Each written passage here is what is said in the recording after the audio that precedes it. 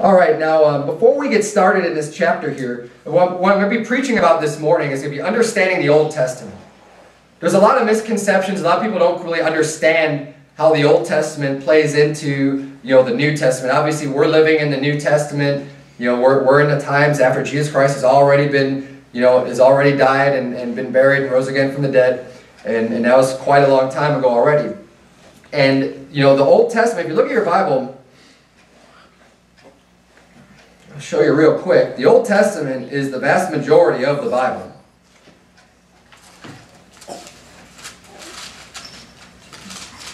So this is the New Testament.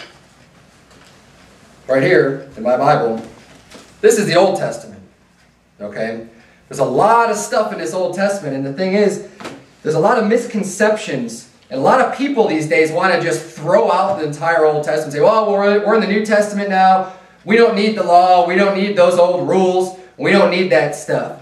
But that's just not true. I mean, God didn't give all of this revealed word for us, not for us today, and just for some people then. It's not true. And I'm going to help you. We're going to go over some tips, first of all, to kind of just help understanding when you're reading the Bible and how we ought to read the Bible, and tips to help you to understand some principles that are going to be helpful for forming doctrine and understanding what you believe about the Bible.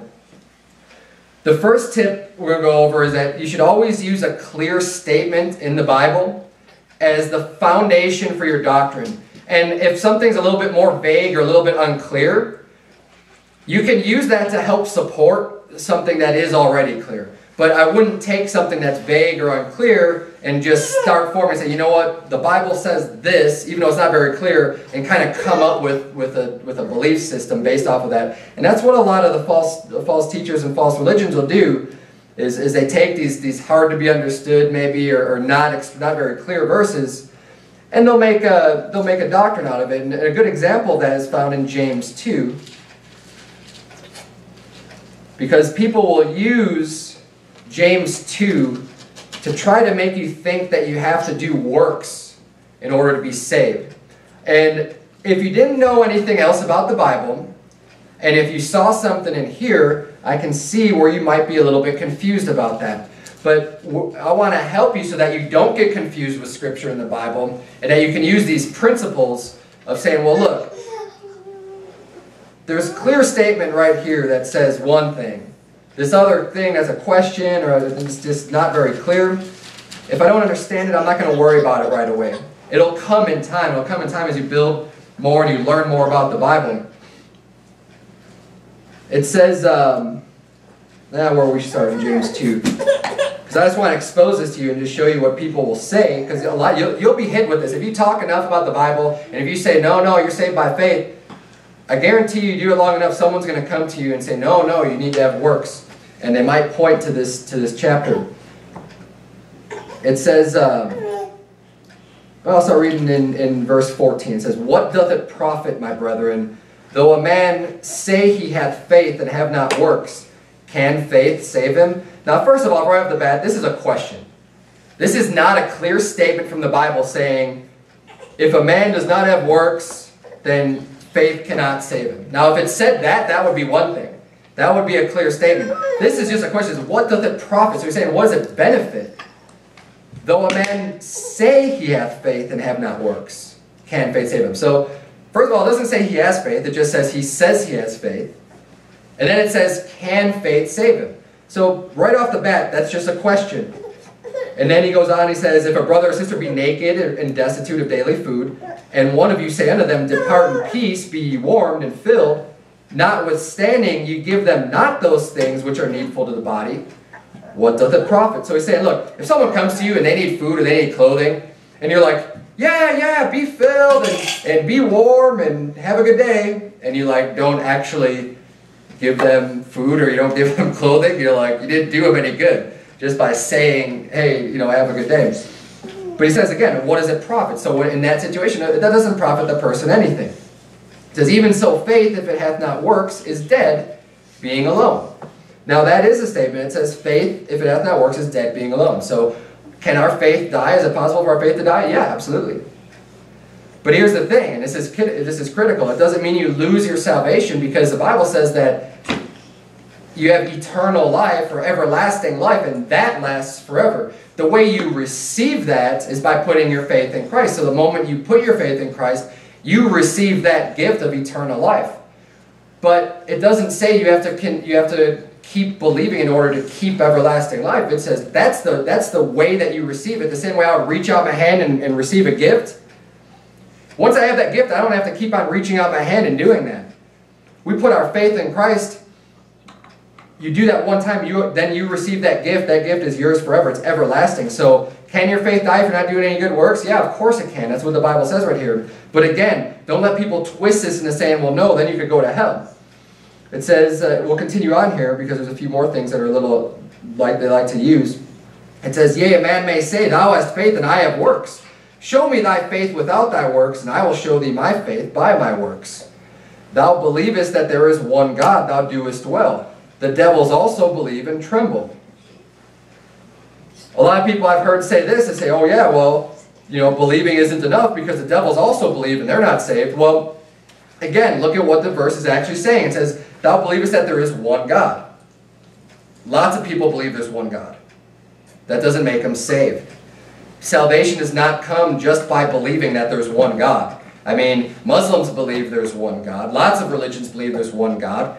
But you have to believe on the Lord Jesus Christ in order to be saved. You have to put your faith in Him.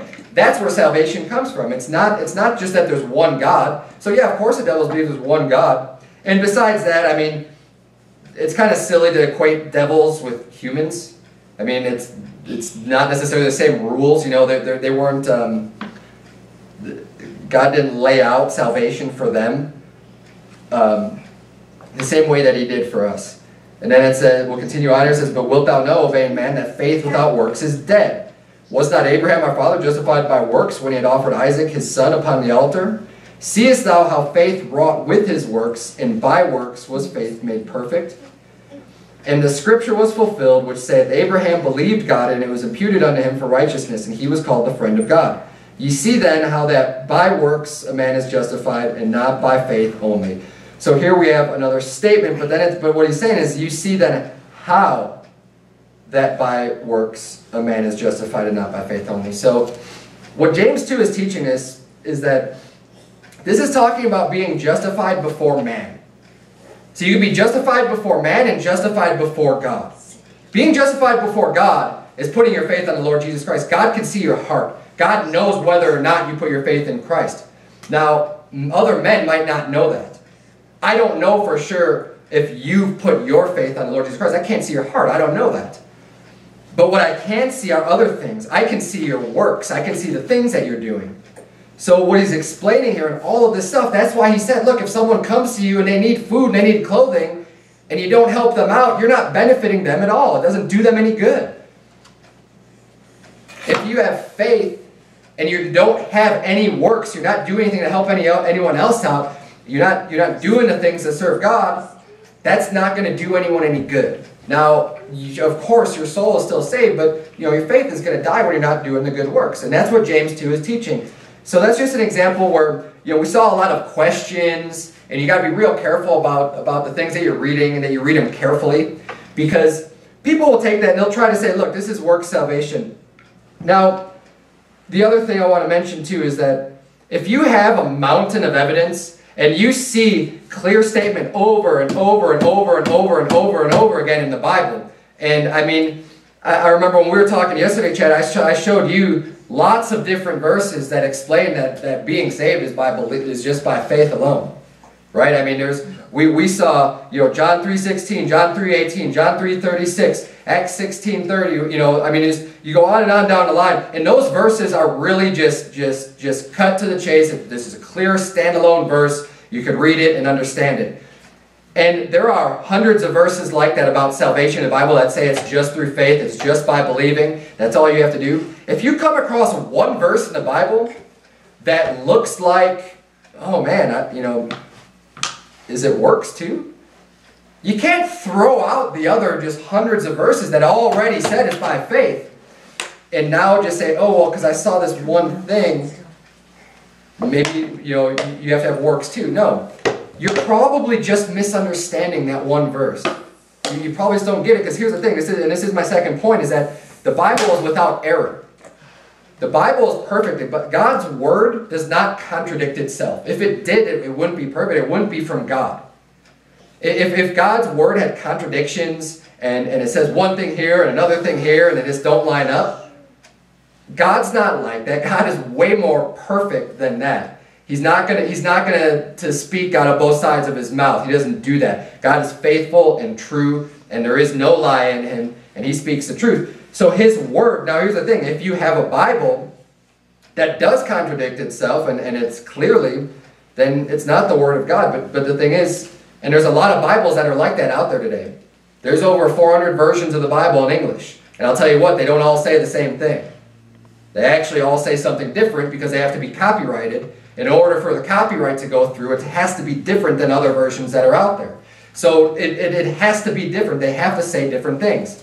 And I'll tell you what, God didn't say 400 different things. He said, his word, he gave us the one word. And that's why we use the King James Bible. This was translated in English in 1611. It's been over 400 years in the English language, translated from the other languages. The Bible's been around forever. God has preserved his word. But if you run across something that appears to be a contradiction, and you know you have God's word, then, again, you're probably just misunderstanding it. And just to kind of prove that the scripture is inerrant, I got a couple verses here. John 10:35, Jesus said, if he called them gods unto whom the word of God came, and the scripture cannot be broken, say ye of him whom the Father has sanctified and sent into the world, thou blasphemest, because I said I am the Son of God. Jesus said the scripture cannot be broken. So God's word, God's scripture, it can't be broken. It can't be, if God said something, it's going to come to pass. It can't just be broken. It has to be true. It's the truth. It's God's word. And then in 1 Thessalonians chapter 2, verse 13, the Bible says, for this cause also thank we God without ceasing, because when ye received the word of God, which ye heard of us, ye received it not as the word of men, but as it is in truth, the word of God, which effectually worketh also in you that believe. So they're saying here, look, when we came to you, and when we preach God's word to you, you didn't just say, oh yeah, that's just man's word, that's just your opinion, and that's just what you think. He said they received it as it is in truth, the word of God. It's God's word. That's why we go out and we bring the Bible with us, because I want to show people God's word.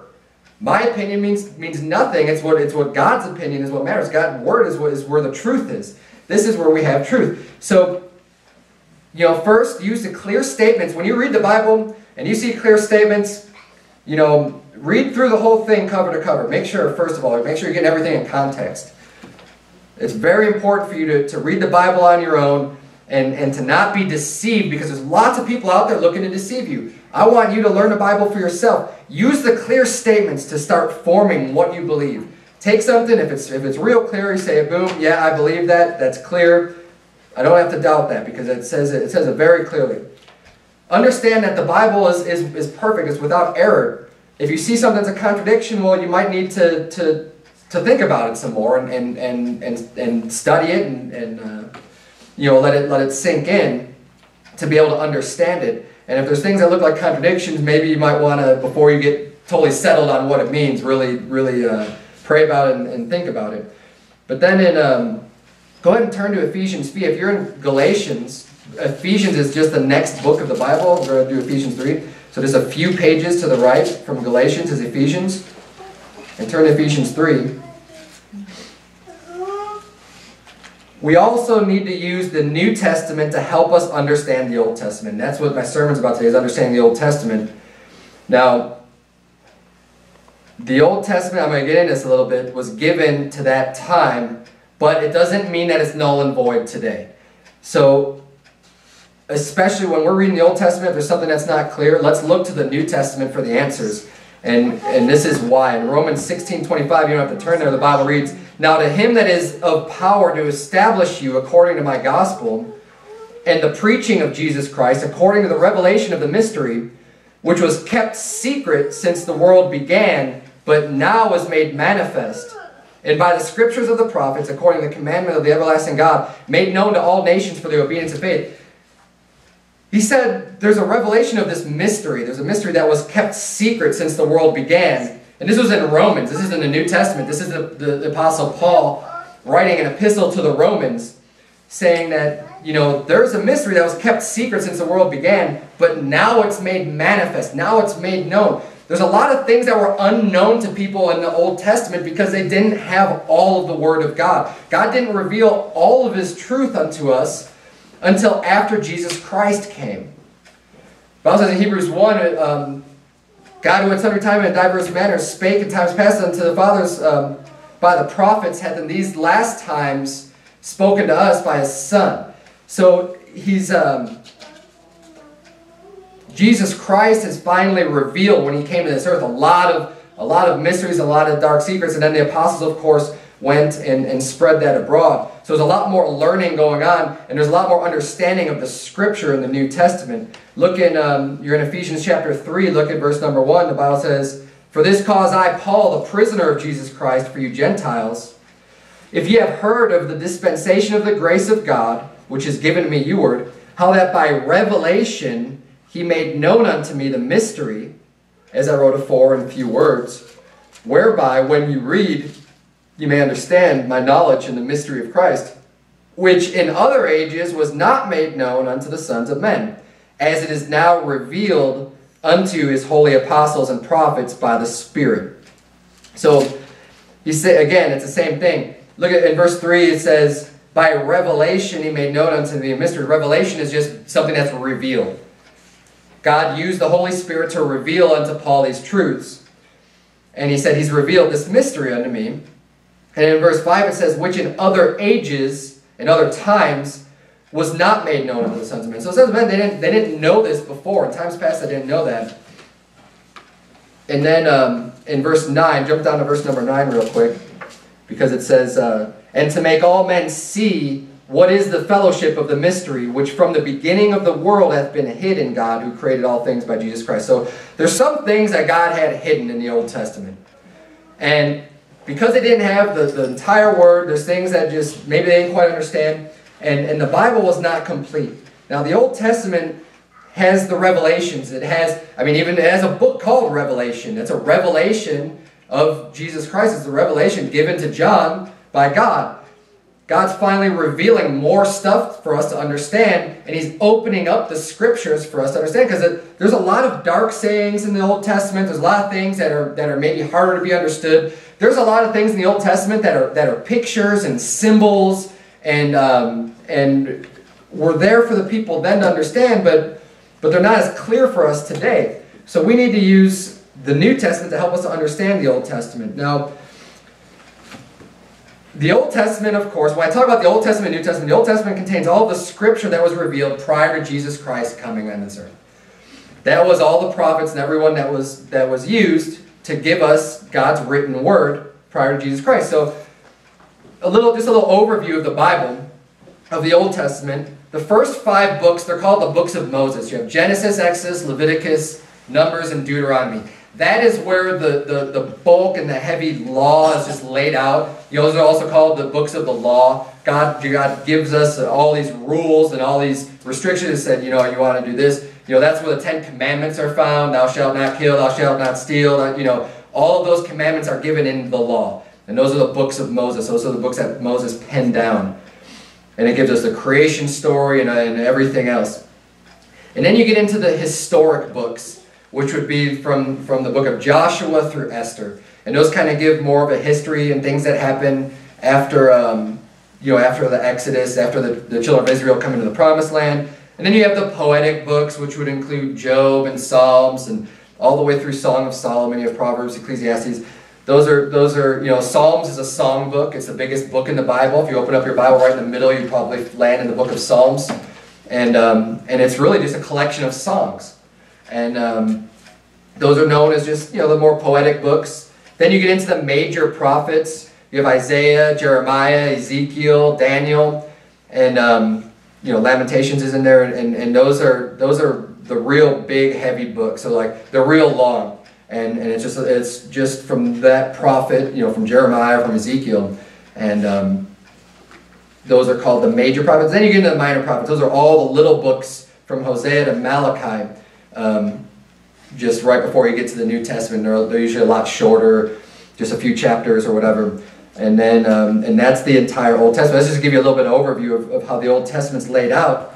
Now, if you want to understand the Old Testament from the New Testament, one of the best places you can look to is the book of Hebrews. Now, the book of Romans also has a lot of information in it, but Hebrews is a book that deals with a lot of the differences and the changes that were made to the Old Testament law and given to us in the Old Testament. And I think the reason is because, you know, the Hebrews were the children of Israel. That was who they were, like their race or whatever. Racially, they were the children of Abraham.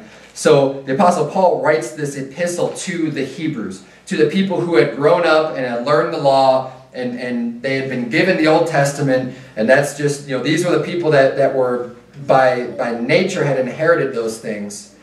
And that's why Hebrews is a really good book, where he really breaks down understanding what has changed in the Old Testament and what is not there anymore in the New Testament. And what I'm going to deal with mostly today is, you see, the Old Testament contains the first covenant. And I broke this up. I've got lots of pages of notes. Don't worry, we're not going to go through all this morning. This is a two-parter. We're going to finish up tonight because there's so many things to cover. But I'm going to focus mostly just on the salvation, because there's a lot of people who think that people were saved differently in the Old Testament than they are today in the New Testament. And that's just not true. Now, the Old Testament, the reason why they think this is because the Old Testament has all these laws, and it's known as, you know, there's an old covenant that God made. A covenant's just a promise. And that's basically the laws. And in Deuteronomy 27:26, he said, "Cursed be he that confirmeth not all the words of this law to do them." And all the people shall say, Amen. But see, that covenant, see, God basically, he gave them, you have a bunch of blessings, you have a bunch of cursings. Look, if you obey my law, if you follow my commands, if you do all this stuff, I'm going to bless you, you're going to do great, you know, everything is going to go well for you. But if you disobey, if you don't follow my commands, if you don't obey my commandments, you're going to be cursed. You have all these cursings upon you. And it makes sense, but the problem is that covenant was not sufficient for humans, because we break the law. And that means that we've all fallen under that curse. And I want to explain, though, that it's not that the people of the Old Testament were either perfect and just obeyed the commandments properly, because they didn't. They were not perfect. It's evidence throughout the Bible that they weren't. It was never possible for us to be perfect, like it's just same way. It'd be the same way it is today. It's as possible as for you to be perfect today. It was just as possible for them back in the Old Testament. They had the same curse of the law, and they were in need of a Savior or a Redeemer, the same way that we are today. And you know, we don't believe in there's a term that's called dispensationism. And what they teach is that, you know, there was different ages throughout history, and they all had different rules applied to them as it goes. And here's another thing for understanding the Bible. If someone has to, if you have to go through all these different hoops and do mental gymnastics in order to understand what the Bible's trying to tell you, it's probably a false doctrine. You shouldn't have to go on a rabbit trail to try to understand just the truth about the Bible. God is not the author of confusion. God wants us to understand His Word, and He lays it out. You know, what the Bible says, it says, take it for what it says and just believe it. You don't need to go try to make it say something it doesn't and use all kinds of different scripture to say, well, see, look here, it does this. No. It says what it says, and we ought to just believe it. And people have always been saved the same way. Let's take a look at Hebrews chapter number 10. Were you in Ephesians? If you're still in Ephesians, you go a little bit further to the right in the Bible, and you're going to find the book of Hebrews. And we're going to go to Hebrews chapter 10. Hebrews is a little bit longer than most of the books in the New Testament. We're going to take a look at Hebrews chapter number 10. And in verse number 1, the Bible says, "For the law, having a shadow of good things to come, and not the very image of the things, can never, with those sacrifices which they offered year by year continually, make the comers thereunto perfect." Now, in the law, if you remember, they used to give sacrifices. Part of the law that was given was that they would have to come in at all these different sacrifices for sins or for peace offerings, for all kinds of different offerings. And they'd bring an animal sacrifice. They'd bring a lamb or a goat. They'd bring turtle doves. There's all different offerings that they made. And these were made for atonement for them, so that when they sinned, they would bring this up and to reconcile themselves to God and say, okay, I've sinned, I'm sorry here, I'm going to bring my offering in to make it better. But he's going to explain what was the purpose of that. What was the whole purpose that they even did that? Because today we don't do these sacrifices. We don't do animal sacrifices and burn it on an altar to God.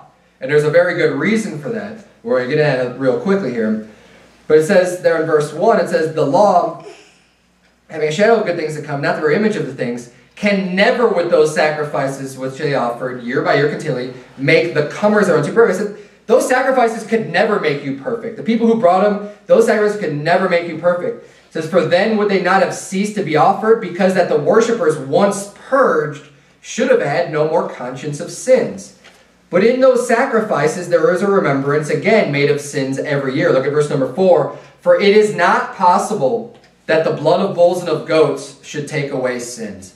He lays it out there very clearly, because people try to tell you, and this is something that I was taught and that I believed when I grew up in the Presbyterian church, that people were saved through those offerings, and that they had to do that in order to be saved and go to heaven. And yeah, I mean, every year they had to bring these sacrifices, and they would kill them, and that's how they would get saved, and they would be good for a while, and then they'd have to keep doing that every year. That's works. That's the work they had to do to bring in. That's not how they were saved. He explains it here in verse 4, and that's why we're using the New Testament to help us understand the Old Testament. He said, look, it's not even possible that the blood of bulls and of goats should take away sins. It can't happen. Turn back to chapter 9 of Hebrews. You're in chapter 10. It should be on the same page, maybe one page back. In verse 15 it says, and for this cause he is the mediator of the New Testament, that by means of death, for the redemption of the transgressions that were under the First Testament, they which are called might receive the promise of eternal inheritance. So, pay attention to that term, the promise. Because now I'm going to prove that a little bit further, that the people in the Old Testament were saved the same way we are today. And we just already saw the sacrifices that they did, they couldn't save them. It's very clear. There's a clear statement in the Bible that says, look, it's not even possible the blood of bulls and of goats can take away sins. So they were not saved that way. Well, if they weren't saved that way, then how were they saved? In Galatians chapter 3, this is the chapter we started in. We started reading. We're finally getting back to it. You go ahead and turn there.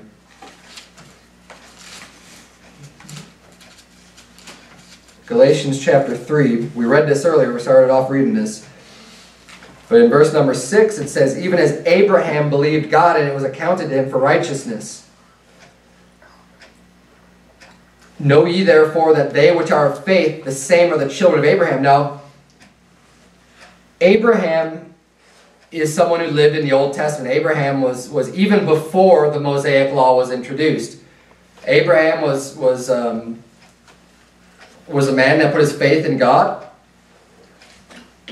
And he lived in the Old Testament. And it says here that Abraham, in verse 6 of chapter 3, even as Abraham believed God, and it was counted to him for righteousness. His faith is what made him righteous. His faith saved him. And it says, know ye therefore that they which are of faith, the same are the children of Abraham. So if you're of faith today, if you put your faith in Christ, you are a child of Abraham according to the Bible. See, the problem with that, and the reason why he's even bringing this up, is that there's a lot of people today that think that because of their origin, because of their nationality, because of their descendancy, who they come from, who they're descended from, because they think they're children of Abraham. And I'm talking about the Jews today, the modern day Jews. There's a lot of people that the religion of Judaism will teach that they are a special chosen people because of their race, because of who they descended from, that they're special and that they have an automatic ticket into heaven because they're physically descended from Abraham. In the Bible, that couldn't be further from the truth. Okay? We need to believe on the Lord Jesus Christ. Jesus Christ said, I am the way, the truth, and the life. No man cometh unto the Father but by me. Now, they could get saved just like anyone else, but they don't have some special plan or some special ticket just because they happen to be born. I mean, you don't choose where you're born. It has nothing to do with anything. Just because they happen to be born under from one set of parents, God doesn't look at that. He's not a respecter of persons and say, oh, well, you're a descendant of Abraham physically, so I'm going to let you into heaven just because of that, just because of who you were born from. That's ridiculous. Physical descendants of Abraham are not saved just by default. You have to have the faith. And that's why he said that the children of, they that which are of faith, the same are the children of Abraham. So when the Bible talks about these promises that God made to Abraham and to his seed after, that's talking about his children that are saved by faith. That's not talking about physical descendants. Look at verse number 8. It says, in the scripture, foreseeing that God would justify the heathen through faith, preached before the gospel unto Abraham, saying, in these shall all nations be blessed. So again, the gospel is something that people will say, oh, that's the New Testament. Well, the Bible says right here that the gospel was preached unto Abraham way back in the Old Testament. The good news, the gospel has been around forever. The good news is that, hey, the bad news is that you can't do it on your own. You can't do it by works. The good news is all you need is that faith. You put your faith in God. You call upon God. You put your faith in Christ, and He will save you. That is the gospel, my friend, and the gospel was preached unto Abraham. It says, so then they which be of faith are blessed with faithful Abraham. Look at verse number 10. For as many as are of the works of the law are under the curse. For it is written, cursed is everyone that continueth not in all things which are written in the book of the law to do them. We read that earlier, the reference to that. Everybody that's under the works of the law are under a curse. It says in verse 11, but that no man is justified by the law in the sight of God, it is evident. For the just shall live by faith. And again, that quote, what he's saying there, he's saying it's evident. He's saying, look, no man can be justified by the law, by obeying the law, and obeying the commandments. We're not justified in the sight of God. He says it's evident. The reason why it's evident is because he's pointing back to, guess what? Another Old Testament scripture. He's pointing back to Habakkuk 2:4 that says the just shall live by faith. And he's using the Old Testament to prove that, look, we're saved by faith. And over again, you'll find that the New Testament is opening up the Old Testament saying, look, it's been there. It's been there the whole time. And look at verse number 12. He says, and the law is not of faith. So the law is not of faith. It's that you don't need something to believe in. You don't have to have faith in something, to follow the law. The law is the law. It says, but the man that doeth them shall live in them. Christ hath redeemed us from the curse of the law, being made a curse for us. For it is written, cursed is everyone that hangeth on the tree. That the blessing of Abraham might come on the Gentiles through Jesus Christ, that we might receive the promise of the Spirit through faith. So I told you before to look at that word, the promise. That was in Hebrews chapter 9. It says, they which are called might receive the promise of eternal inheritance. And that's why we need faith. Because eternal life is a promise. God makes a promise that I'm going to give you eternal life. We need the faith to believe in that promise, to believe that God is true, and to put our faith in that promise and understand that, hey, by faith we know that God is going to fulfill that promise when we breathe our last breath. We know that God has fulfilled His word because He tells the truth and He's not a liar. We're going to just believe Him. Now, the law is something that's here, it's laid out, and you just follow it, and you either do good or you do bad. You don't need faith to believe in the law. You need faith in order to understand that you have a promise of eternal life that's going to be given to you. And that's the faith that we have, and it's this promise. And this promise is referred to over and over again in this chapter in Galatians 3, verse 17. It says, we just read that. It says, it says in verse 17, it says, and this I say, that the covenant that was confirmed before of God in Christ, the law, which was 430 years after, cannot disannul that it should make the promise of none effect. And what he's saying here is that, look, the promise was given ultimately unto Abraham. Abraham existed way before Moses. He existed before the law was even given. So what he's explaining is that, look, because people will try to tell you that you have to do the works of the law to be saved. And he says, look, the law which came, basically 430 years after God gave the promise to Abraham, that's when the law was instituted. 430 years later, he says, The law that came 430 years later, he said, that can't disannul, that can't make that promise void just because the law was introduced later. It doesn't just say, okay, yeah, that promise is no good anymore. That it should make the promise of none effect. The promise is in effect. The promise is still there. It's God's word. God can't go back on his word. It's a promise made by God. So when this law comes in, it doesn't make the promise void.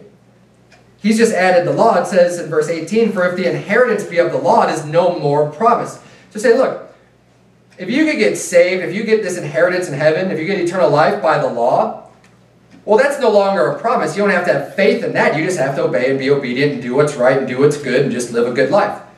Again, that doesn't take faith. That's not something that would just be a law. And you don't need a promise for that. You just do what's right. It says, but God gave it to Abraham by promise. Wherefore then serveth the law? So we say, well, then why do we even have the law? Why is it there? It was added because of transgressions, till the seed should come to whom the promise was made. And it was ordained by angels in the hand of a mediator. And it goes on and on. Now the mediator is not one, but God is one. Is the law then against the promises of God? God forbid. For if there had been a law given, which could have given life, verily righteousness should have been by the law. It says, but the Scripture hath concluded all under sin, we've all sinned, that the promise by faith of Jesus Christ might be given to them that believe. But before faith came, we were kept under the law, shut up unto the faith which should afterwards be revealed. So he says right here in verse 24, well, basically, why do we even have the law?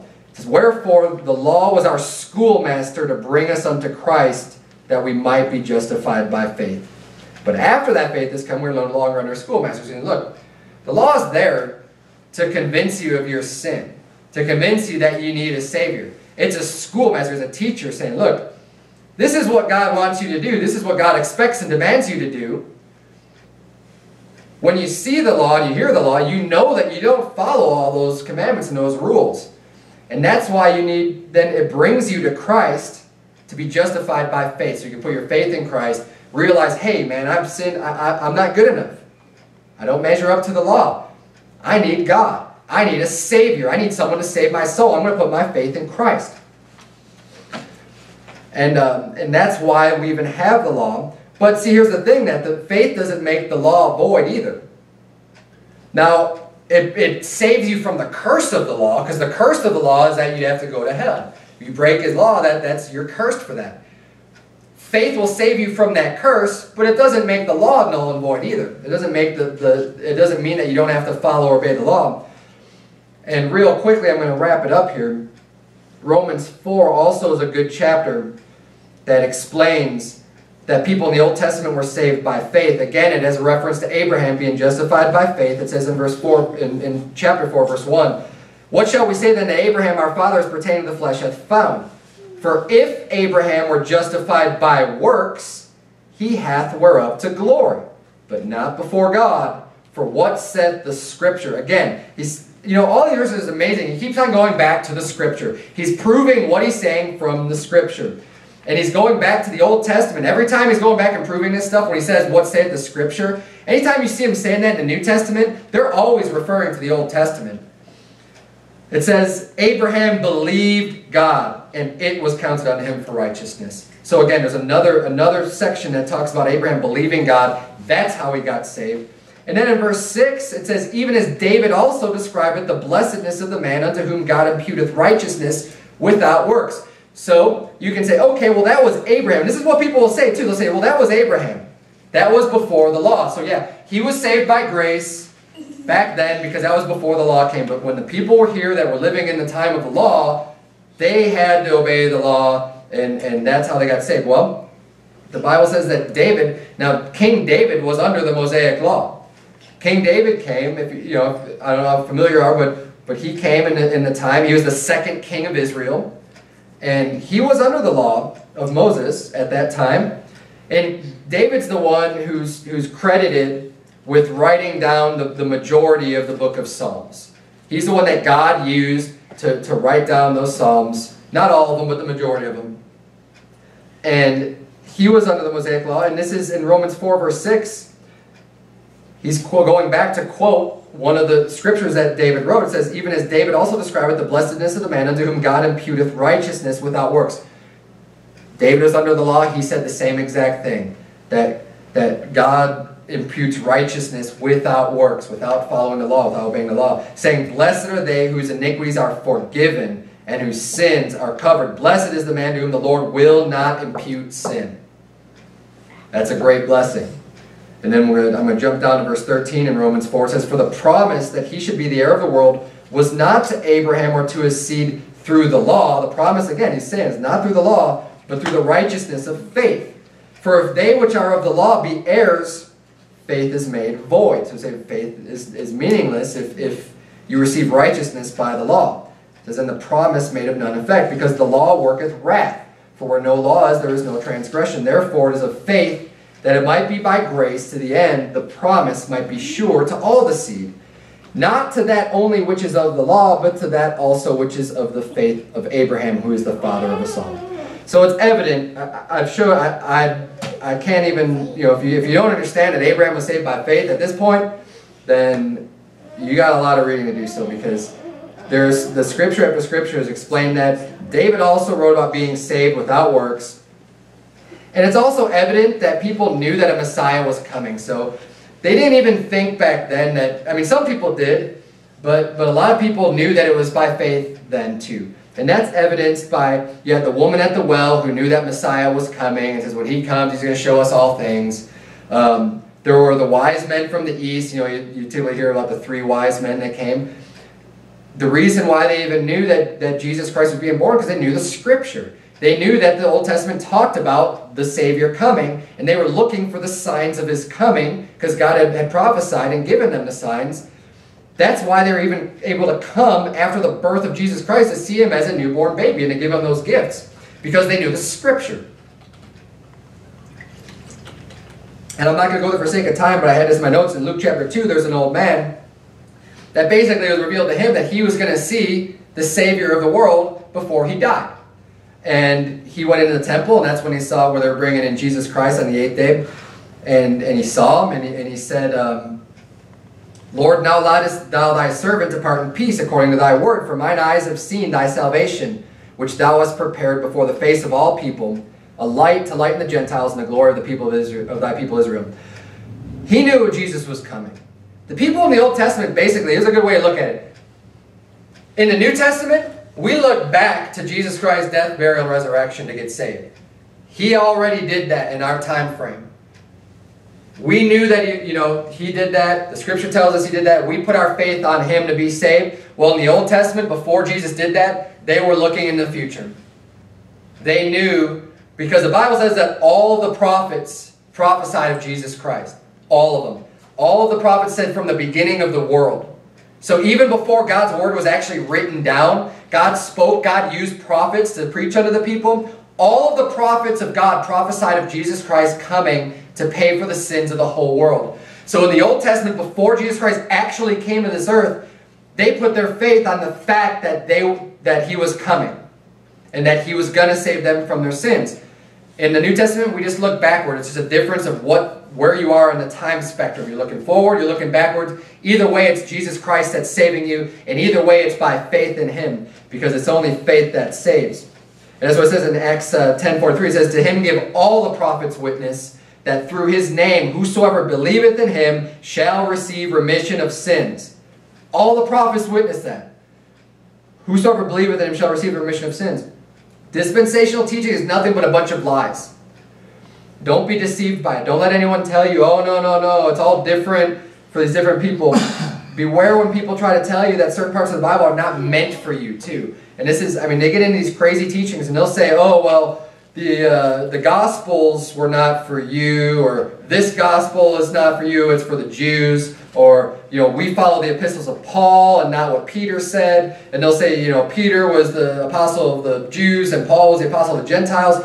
They'll say all these different things, That's not true. The Bible says that all Scripture is given by inspiration of God and is profitable for doctrine, for reproof, for correction, for instruction in righteousness. The entire Bible is for you. All of it. Every word, every verse, every line, it's for you. You don't need to get caught up in this stuff. People just, I don't know why they do it. They just think that It's like they're getting too smart for themselves. You don't need to make the Bible more complicated or more difficult than it is. It's given to us. And I'll tell you what, the gospel that Peter preached is the same gospel that the gospel Paul preached. It's the same gospel that was preached unto Abraham, and it's the same gospel that's been preached all throughout time. The good news of faith. It doesn't matter where you were born. It doesn't matter who your parents are. What matters is if you become a child of Abraham, if you become a child of God by putting your faith in Christ. That's what matters. So tonight we're going to go through, because I'm out of time, tonight I'm going to go through some more of that was just salvation. I really wanted to make sure we covered salvation, because a lot of people think weird things about that. And people have always been saved by grace. But tonight we're going to go over a lot more of like the actual laws and what changes were really made. Because there were some changes. Like I said, we don't do the sacrifices today. We don't do animal burnt offerings. But at the same time, that doesn't mean thou shalt not kill is gone from the law. That's still there. So we're going to look a little bit heavier tonight into, well, what are the differences and what are the changes? Because I'll tell you what, the biggest reason why people want to tell you that we don't have to obey the law, and we're in the New Testament, we don't need to listen to that, is because of their own sin. They don't want to admit or accept that something that they're doing is wrong. It's a lot easier to take a big chunk of the Bible and say, yeah, we're in the New Testament, I don't need this anymore. This stuff in here, that's Old Testament, I only need this. Which is just silly. There's no reason that God has to repeat himself. Everything in the New Testament has to, whatever he wanted to keep in the Old Testament. No. That's not the way it works. So let's bow our heads and have a word of prayer. Dear Heavenly Father, Lord, I thank you so much for this opportunity. God, I pray that you made it clear in our hearts and just understand and that we wouldn't get twisted. Because there's a lot of deceivers out there, dear God. There's a lot of people who are going to try to unsettle our faith and bring in weird false doctrine.